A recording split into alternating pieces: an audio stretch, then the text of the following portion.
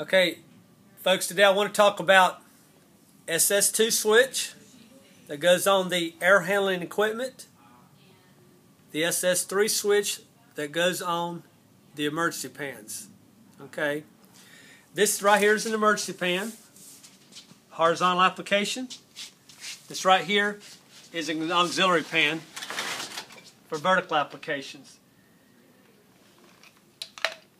On a vertical unit and both horizontal, your SS3 switch will go and it will clip on the unit.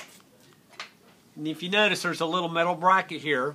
Also, I want to point out one more thing. There's a nut here. We also want to always let this down as far as we can.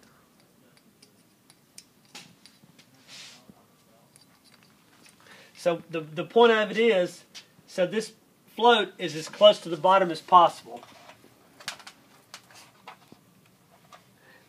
So that's your SS3 switch on a vertical unit. Same principle.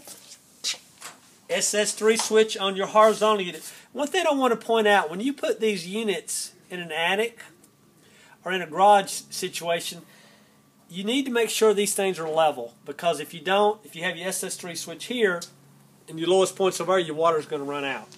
Just want to point that out. SS2 switch. It's got the plunger. So as we put the SS2 switch on the highest part of the coil pan, the water will fill up, it'll come into here, and it kicks this out. Same principle right here. See how this is the primary drain, it's got the bigger hole, this is the smaller one? Same principle.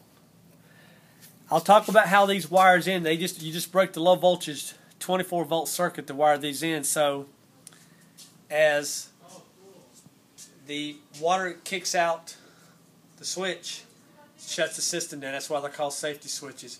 If you have any questions on how these work, and these are worth a fortune, they can save tens of thousands of dollars in damage. We are a firm believer in these.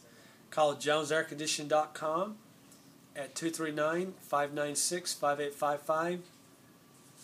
Please share, comment, and subscribe to our videos. Thank you.